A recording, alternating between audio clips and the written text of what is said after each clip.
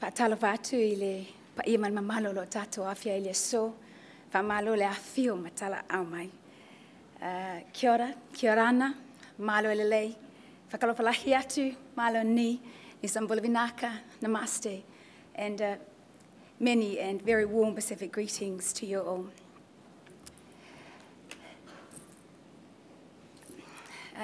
It is my privilege to be presenting today with Debra from Levar, and we will be aligning our presentation today.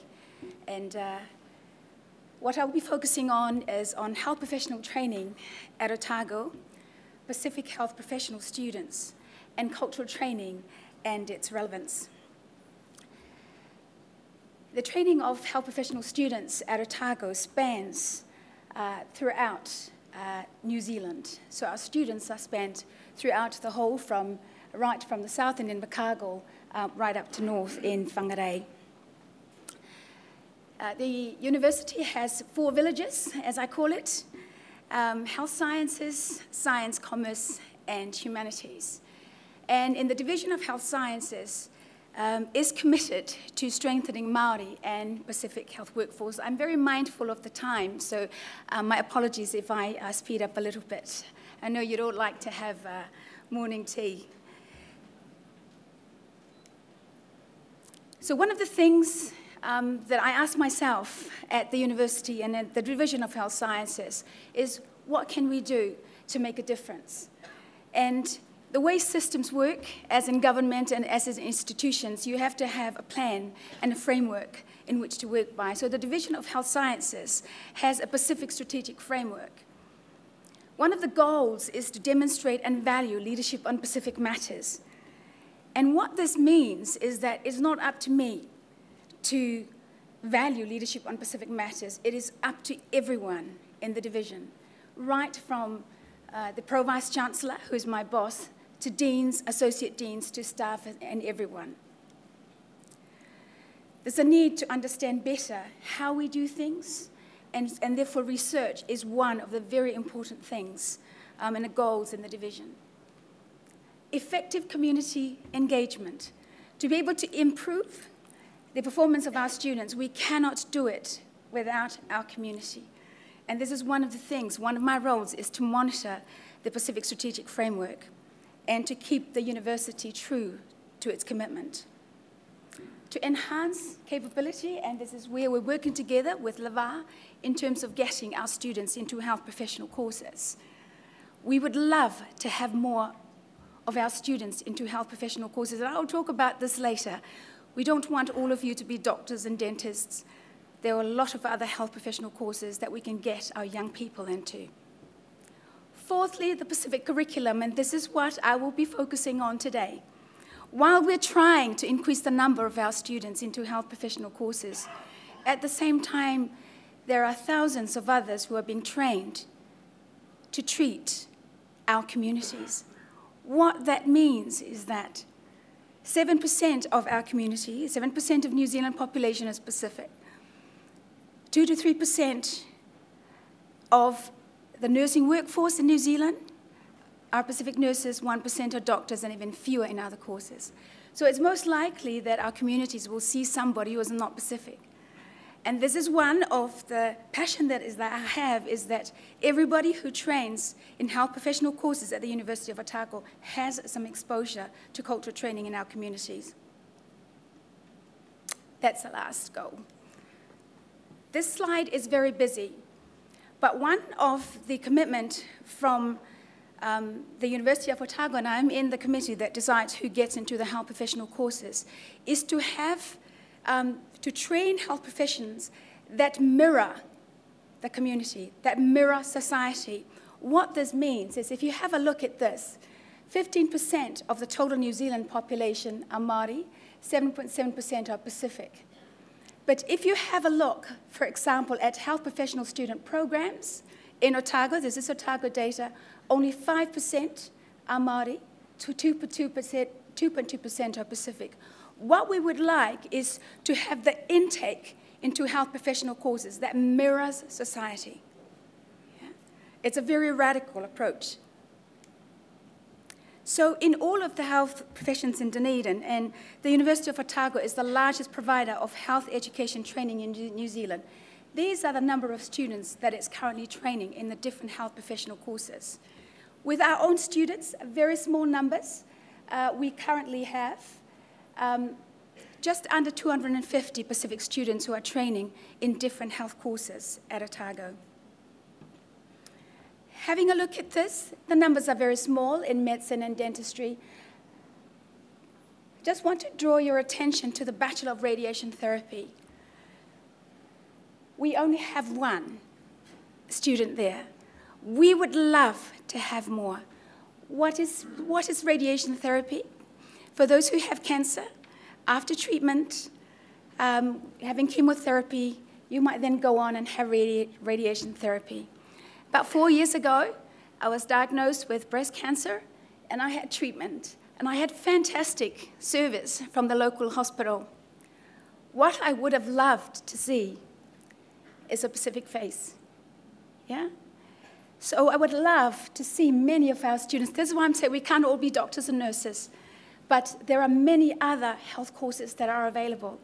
And you know, in a Bachelor of Radiation Therapy, you get paid in your second year, $22,000 untaxed.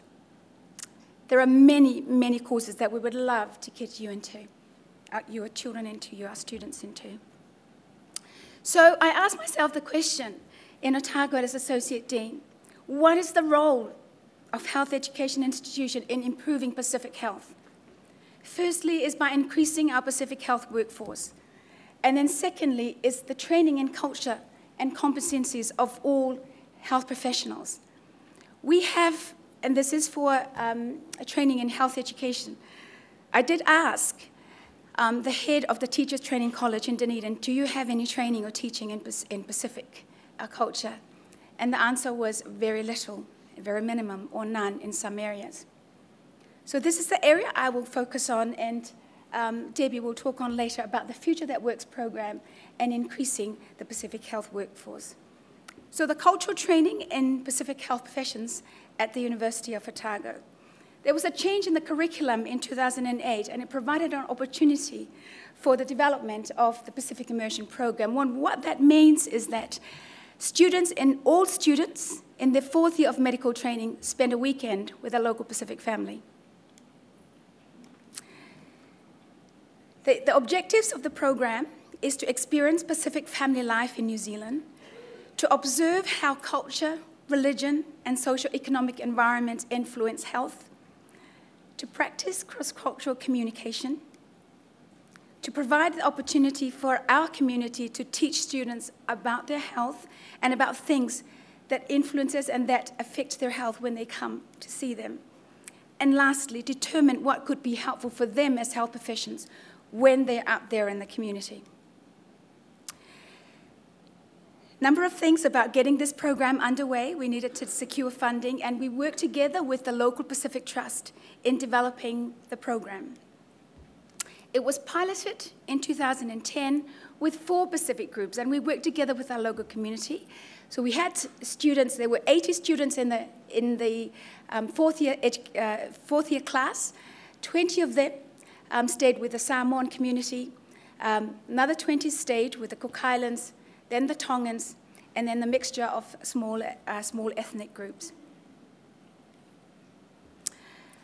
We had to get a registration and get our community leaders to engage with their students. So the community leaders came and met with all of the students on the Friday, and then the Saturday we took them all in the bus to our local community where they were hosted. Then the students were taken with their families, and we said to them, just invite them to be part of your family. And what we would like you to do is, you know, if whatever you do on a Saturday morning, you know, let those students be part of your family. Don't change what you normally do, because what we would like the students to do is to experience what it's like for you in your families and your communities. And then we met again on Sunday. We had, they all go to church, and then we have a Sunday lunch, and we have a debrief on the Monday. So the community as educators. The community has a very important role in this, and this is my belief in terms of engaging the community in the work of the university. And as I mentioned before, we asked the community to share with the students what is important to them, particularly when they come to see them in their health professions. So in terms of some of the feedback from the students, in terms of the objectives of the program, the students felt that when they came into the host families, that they were very welcoming. One of the students said to me, "Oh, I'm really scared to go into the Pacific home because all I see is what I see in the news, and it's mostly bad news." And after the immersion program, their eyes were opened to the fact that, you know, our communities and the way that we engage with one another has a positive impact on health. In terms of experiencing what it is that influences health in the social economic environment, I teach the medical students right from second year until their final year at university. And the light didn't go, you know, in their head. The light bulb didn't go on until they were actually exposed and engaged with our local community. The practice cross-cultural communication. I have come to realize that quality communication is an underestimated health determinant. I always knew that communication was important, especially when patients do not speak English. A translator may be necessary. However, there is a lot more to communication than just speaking the same language. What these students have found is that they came away feeling that they can contribute and that they can improve the health of our communities when they're out there, because they now have experienced what it's like to be engaged with the local community and to be within the context of families. And lastly, I've heard repeatedly in lectures how different aspects of Pacific culture could affect the delivery of healthcare, but I wasn't sure how true it was for the average Pacific Islander. This skepticism evaporated when I listened to my host father describe his people and their relationship with doctors. So what has happened since then is some of the students, when they see, when the families go into the hospital now, those that have had the immersion program, the students come up to them and say hello. And it's been a really fantastic engagement between these medical students who are learning how to engage with our local community. So initially it was offered as an optional program, but now, because it's been so successful and both the students, our community, and our staff feel that it's an important part of training, it has now become a compulsory part of medical education at Otago.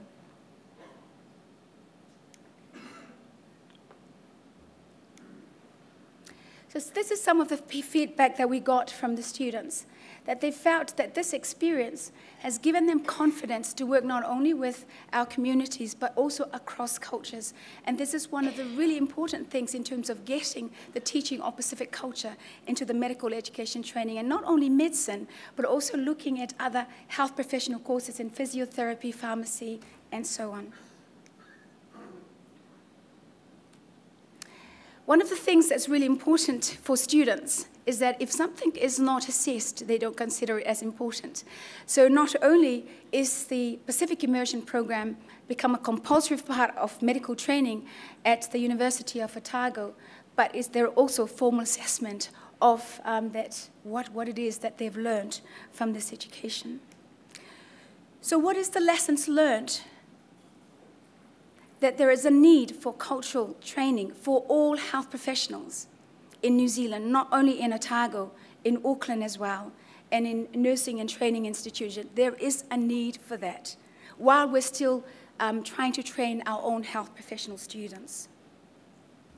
The Pacific communities have a vital role in the training of doctors. And one of the ideas behind this is that our communities tell these young people about what's important to them. So they not only, when they go to the local hospital, that will benefit them, but when they go out to other areas in New Zealand and train, they will have some understanding of the context for our Pacific people. that this immersion program has provided a unique opportunity for medical students to learn about Pacific Health. And some of them said, well, I just lived down the door from the person that I went and stayed with, but I didn't realize how so different it was for them. And I feel so guilty that me, as a student, can go back to my own home, which was much more comfortable than the family that I stayed with. That there's a need to develop a proper assessment of tools for learning in knowledge, attitudes, and skills. And that this program has developed a closer relationship between the University of Otago and the local community. It's a very empowering for our local community to have these young doctors come into to their homes. But there's also one thing that I had secretly in the back of my mind. It's normalizing the idea of going into university, even though the university is really in the doorsteps. But a lot of them don't actually think that they can actually walk into the context of the university. So having these students come in and live in their homes, I would love to see these young ones who are engaging with them and having a chat with these young students think that, yeah, it might be okay for me to go to university, that it's not that these students are normal, they're not from out somewhere in Mars, that they're just like people like me and you. So not only is it an idea in terms of teaching the medical students about understanding or have some understanding of working with our communities, the idea also is for our young ones to think, yeah, I think it's doable for me. I mean, they look quite normal, they have fun, so maybe it's okay for me to do that as well, to go to nursing and to go to medical training. So for those of you, we would love to have your young people come. We will look after young people. If you would like to come to the University of Otago, come and talk to me. We will look at providing pathways for you. And please remember that health professional training is not just dentistry and medicine. There's also a wealth of a whole lot of other health professional courses that you can get into. Whawhate lava mo le awanoa, and I will hand it now to E momo lava na o whaatalofa atu le pa ia ma le mamalu o awhia, ma lo le soifua. I was lucky enough to be chosen to present on behalf of the team. So apologies to my team if I don't do them justice in this presentation and that it doesn't reflect all the hard work that's gone in there. I'm hoping that my uniform that everyone has complimented me on will kind of take the attention away from what's on the screen. So during the presentation, I might just swing this way and that way, just to make sure that you're still awake. So for some people that we've met during the past couple of days, they've asked us, who is LEVAR? And as if you were here yesterday, you would have heard Monique say that 4 years ago was when LEVAR was officially launched. And in that time, our role has evolved. So LEVAR is New Zealand's Pacific Workforce Development and National Coordination Service for mental health, addictions and disability. Our priority areas include growing the Pacific workforce.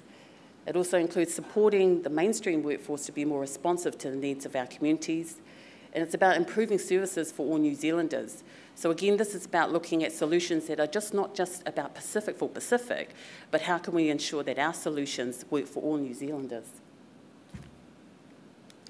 So what I'm going to talk about today is just to complement on what Tai has already spoken about. So in terms of the work that we've been doing at LEVAR around growing the Pacific workforce, on behalf of the Ministry of Health, we manage the Pacific Mental Health and Addiction Scholarships and also the Pacific Health Workforce Awards. So over the last 4 years that we've been managing both awards and scholarships, we've allocated over 600 scholarships and awards to Pacific people studying a health-related qualification. Now that's a significant investment, particularly when you're thinking about the cost of medical course fees, which right now is anything between $14,000 to $15,000. So that 600 of our students have benefited from these scholarships and awards. We've had a huge focus from this government on priority workforce groups, and they include medicine, nursing, oral health, midwifery, podiatry, psychology, OT, and the rest are on the screen. We also run a leadership program, and over 50 people have participated in our Le Tautua Emerging Leadership Program, We also have, to date, we've got about 11 who are currently in our alumni program. So again, we're starting to see some development and some involvement in some of our leaders starting to come through. It was good to hear from Ezra this morning where he said what people would have felt yesterday, the buzz that was coming through is about an emergence of new leadership. And just one thing I want to correct is that many of these people have always been in the sector. So they didn't just pop in overnight, they suddenly became leaders.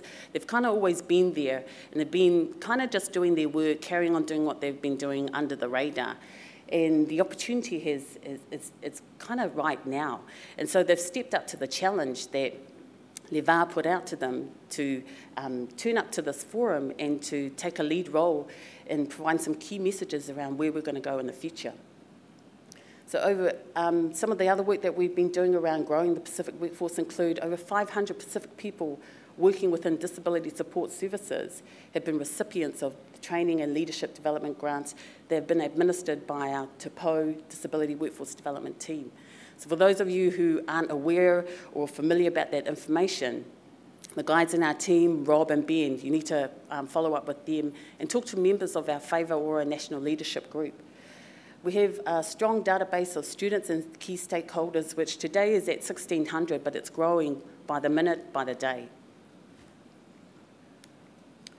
So some of the things that I'm going to talk about now is not new, so we all know it. So the challenges for growing the Pacific workforce include there are multiple players that are occupying the same space. And I'm not just talking about our own Pacific people. We've got non-Pacific in there, we've got mainstream, we've got Māori in there doing work for Pacific as well. There's a lack of good understanding around career pathways and career plans. So it was interesting to hear what the Minister was saying today. It's a common thing for a lot of our students. They're choosing a lot of different subjects, taking a lot of credits, but they're not necessarily the right credits that they need when they choose the qualification at tertiary level, if they're lucky to even get to entry into tertiary. There's a lack of robust information systems.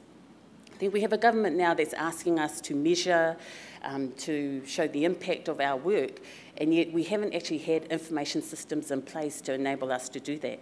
So it's a little wonder that we kind of have this big challenge that there isn't any information in there to show that things are working or capturing the impact of our work. There's a misalignment between local, regional and national needs.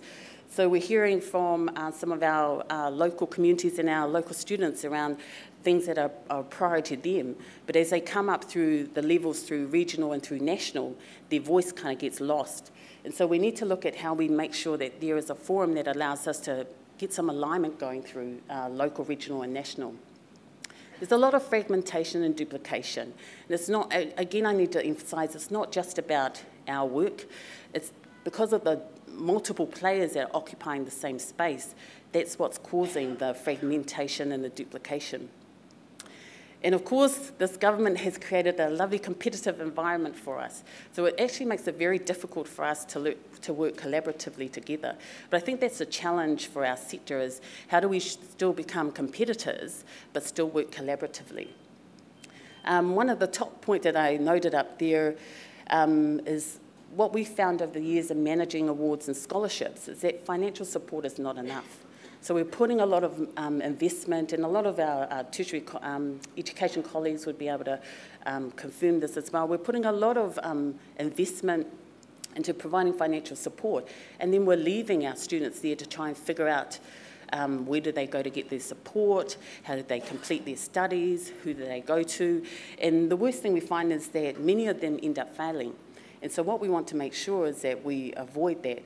So it has to be more than just financial support. It's about putting together a whole support mechanism in place for our students.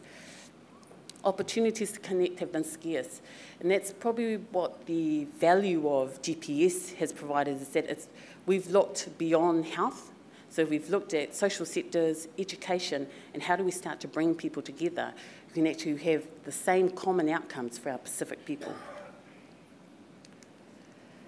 So over the last 4 years, and through discussions with many of our colleagues in the sector, what are some key learnings that we found that we needed to learn from for a Pacific solution?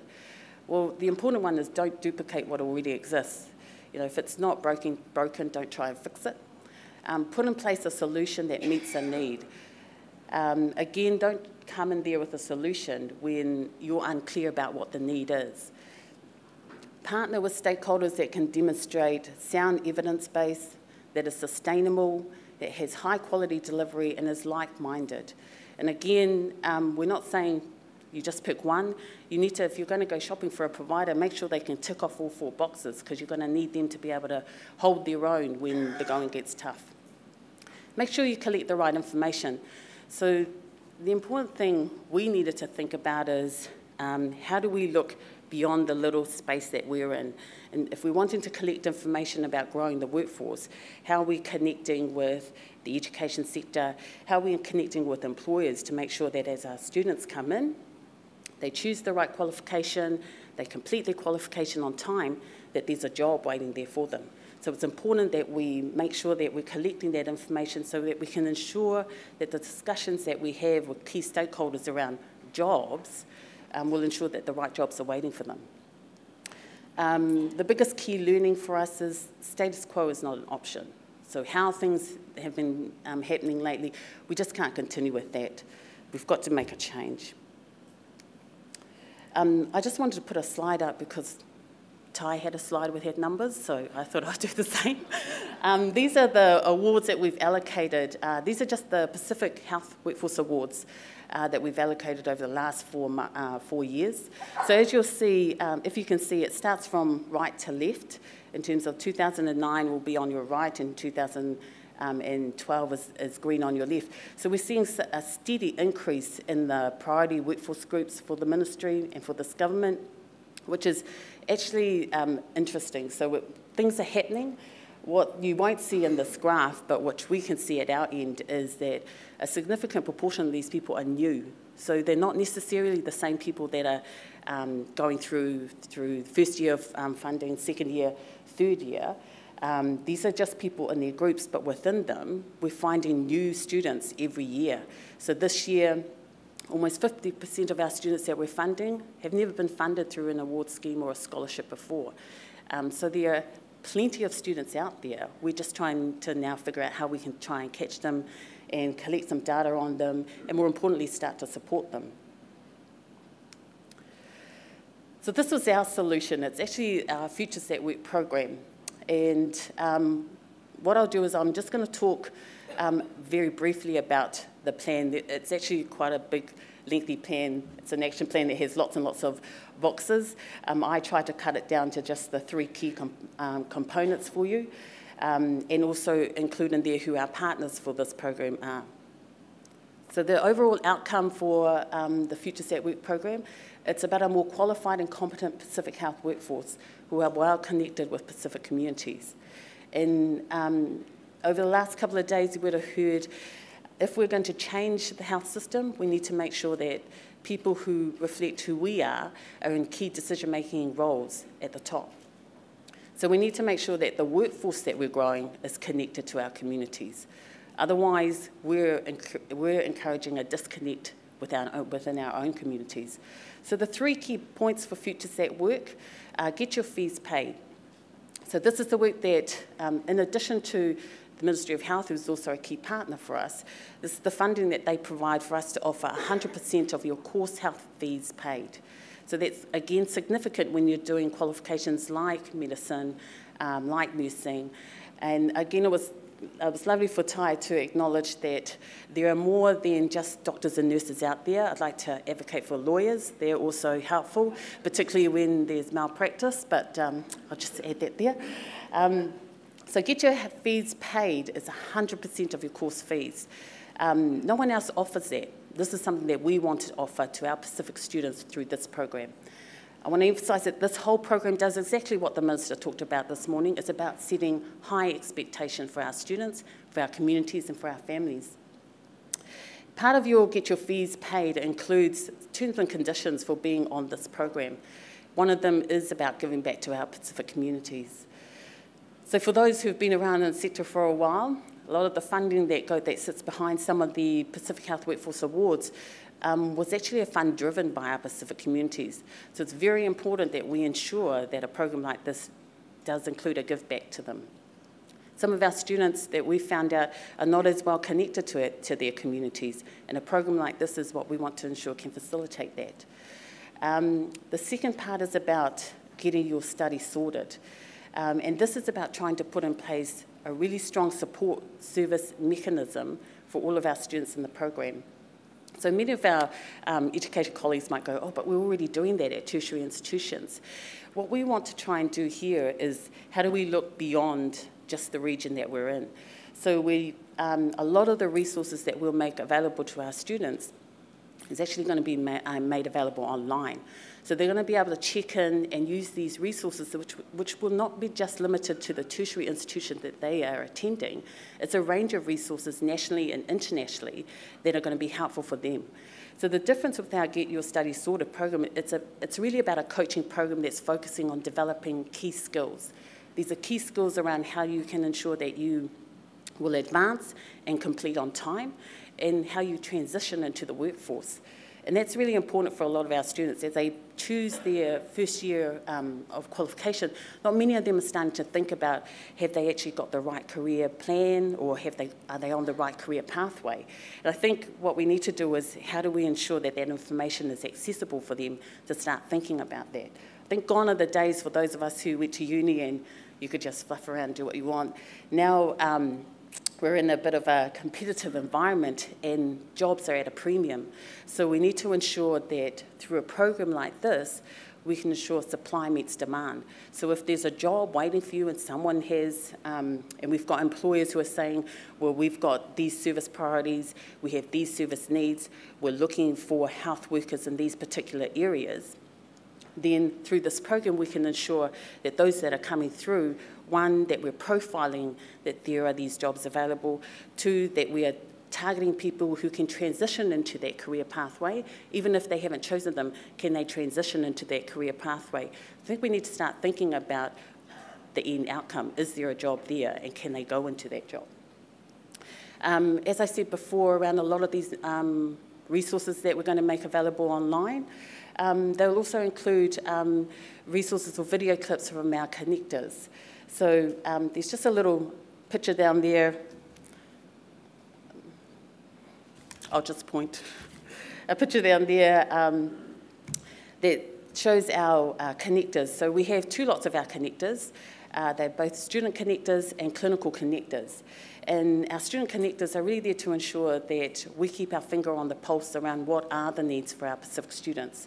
They're there to ensure that our program is fit for purpose, and that our program adapts to the needs. So what we put in place today may not necessarily meet their needs in a year's time. So how do we ensure that this program is adaptive? We've got our clinical connectors involved as well, and Jeremy Stanley was talking yesterday. He's one of our clinical connectors. Just because he's based in Auckland, by having some online resources and clips of him, he'll be able to share his messages with everybody else around New Zealand and internationally as well.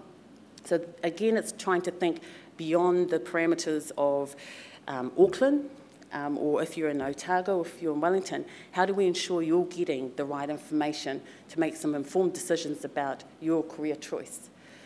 We're also partnering up with Careers NZ in doing the Get Your Study Sorted program. And we chose Careers NZ because this is actually what they're supposed to be doing.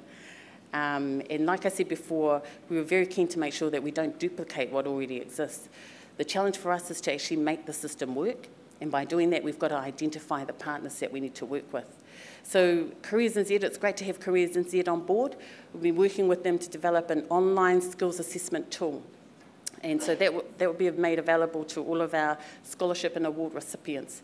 We've also been working in partnership, as Tai said, with Otago University, both their Otago and their Wellington campus. And again, we'll be working together to ensure that there's a good connection back to our communities, that solutions that are working at a local level can be applied or adapted at a national level. The third bit, which is about get your dream job. Again, this is about ensuring that there is a job waiting for our students. I think as a parent, I'd be quite disheartened for my child if she worked really hard to complete her studies and get some good grades just to find that she couldn't get a job.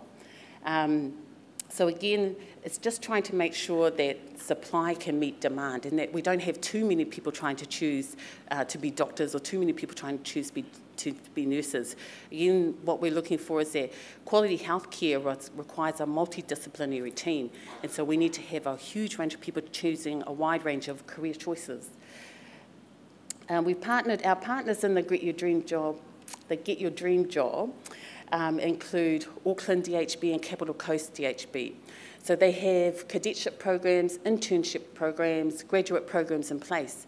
So what we're trying to offer for our students is how do they get into those programs so that they get access to work experience. So we will be familiar with students saying that they weren't successful in a job because they didn't have adequate work experience. And what we're doing is by connecting through programs that already exist and have shown to work, that we can at least overcome that barrier. We're also going to try and support our students to get into jobs. So those that don't require a clinical placement component, we're going to look at how we can make sure that you go into the right job. So it's not just any job. We need you to go into the workforce and stay in the workforce. So it's about making sure that there's a right match with the right employer for you. I think Inu just gave me a hint that that was full-time.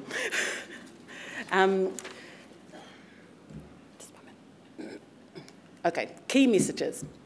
So from our presentation, what are some of the key messages that we'd like you to go away with? Well, one is growing a Pacific workforce requires integrated partnerships. So it's more than just about saying you want to work together, it's about actually doing it. And it's more than just about working within our own, and more than just working just with health or just within education. We've got to work across the sectors.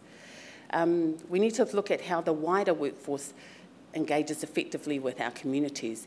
And as Tai said, the majority of people who are enrolled with a non-Pacific provider is far bigger than those that are enrolled with the Pacific provider. So again, we've got to ensure that the needs of our communities are being met by whoever is delivering the service. Our own Pacific professionals, and it is much wider than just health professionals, need to have a clear understanding of their leadership potential and responsibilities. So all of us in our own little role actually have a role to our communities to ensure that we can contribute to improving outcomes. On that note, I will say, so on behalf of Dr. Whawhetei Sopoaga and myself, thank you for listening to us today. Soe forma I manuia.